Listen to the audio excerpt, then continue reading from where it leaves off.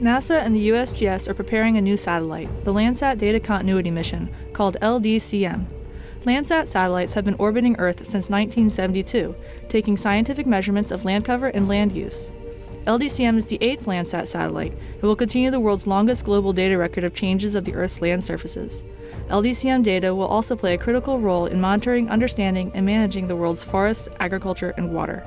What this data is useful for is to provide information to the scientists, particularly out in the western states where water is a very big deal.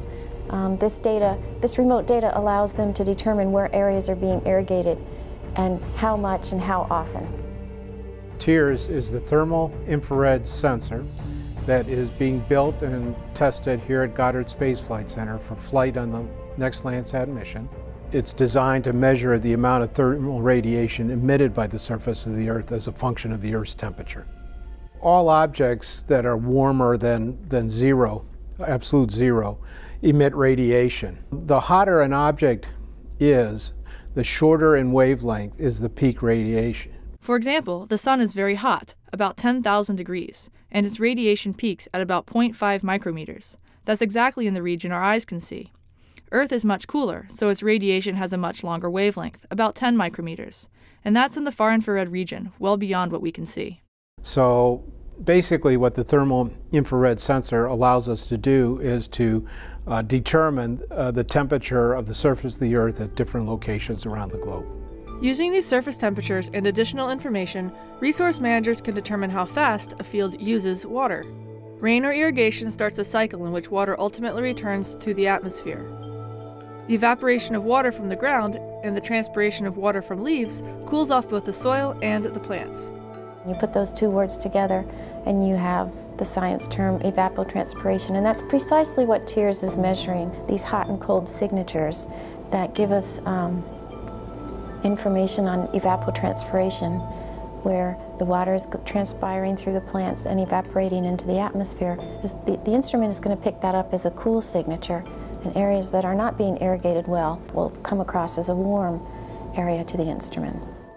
To measure these warm areas and cool signatures, the TIRS instrument uses a technology array developed primarily at NASA's Goddard Space Flight Center. Called quantum well infrared photodetectors, these QIPs are more sensitive and precise than the thermal detectors used on previous Landsat satellites. But to operate correctly, they need to be kept very cold. They have to be cooled to less than 43 degrees Kelvin. And so that's only 43 degrees above absolute zero, which is the coldest you can get. Very, very cold. The interesting thing about TIRS is we have different thermal zones. You know, like our detectors are around 43 Kelvin.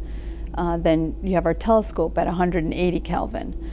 And then you go to the warmer end of our instrument, which is the structure and some other components that are around, 0C or 273 Kelvin. Keeping these different TIRS components at these different temperatures is challenging because as the satellite orbits the Earth, every 90 minutes it's either being blasted by the heat of the sun or being frozen by the cold of space. So you're exposing the instrument to these two harsh conditions, and you're cycling it from one to the other. One of the things that we do on our sensor unit is we have multi-layer insulation blankets. These work really well in space because there's no environment, there's no air. The blankets protect us from these extreme conditions. The other thing we use is we have an earth shield. It is basically a 5-foot door. It's about 5 feet long, and it shields much of the instrument from the Earth, the parts of the Earth that we're not imaging. That's a tremendous help in trying to make sure that we only detect the signals that we're interested in, the heat sources that we're interested in. And detecting those heat sources accurately helps to monitor water use in irrigated fields. Observations that are collected with the Landsat sensors are much more than pretty pictures. They are accurate, well-calibrated, precise, scientific measurements. One of the things we're learning with thermal data, and we'll continue to learn more about with TIRS, is just how much water is being used for food production, and how much more might be needed in the future to increase food production to keep up with a growing population.